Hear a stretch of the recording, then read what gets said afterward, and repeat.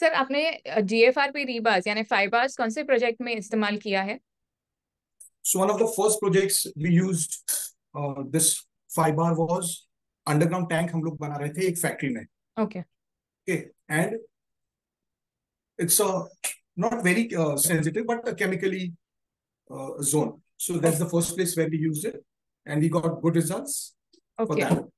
Okay Yeah.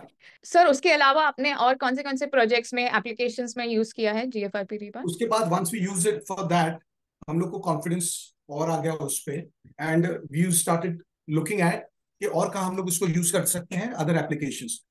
So one application which I was very clear was factory flooring. Yes. Yes. So then we started, we designed it for factory flooring. उसमें मुझे I think overall a saving by using this.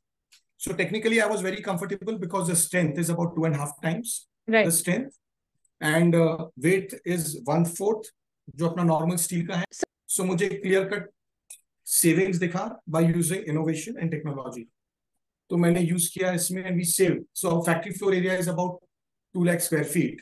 Okay. So more than 25% I would say on the cost of the steel. Okay. And how was your experience while application on site? So while application initially there was a challenge इतना large scale में use करने के लिए, because ये rolled form में आता था, bundles आते थे steel के. तो हमारा अपना जो TMT bars आते they are straight. तो जो rolls को open करना and जो straightening होता है, so that was initially a challenge for our workers. They were not trained. So I raised the issue with your company, and then I got a training video, so which we shared with the staff, our engineers and their workers. So उसके बाद वो जो एक opening process वो जो clear हो गया. Okay. So then it was easy. More than 100-200 metre के कॉइल से उसकी वजह से आपकी कुछ सेविंग हुए because of overlap cost? वो savings हुए होंगे. Okay. So as so a overall project, we said, yeah. So as a overall project, more than 25% मैंने तो financial saving देखा कि मेरा overall project में about 35 lakh का saving हुआ. So which was good for me. Okay. There is one more saving I will say, which is in the cover.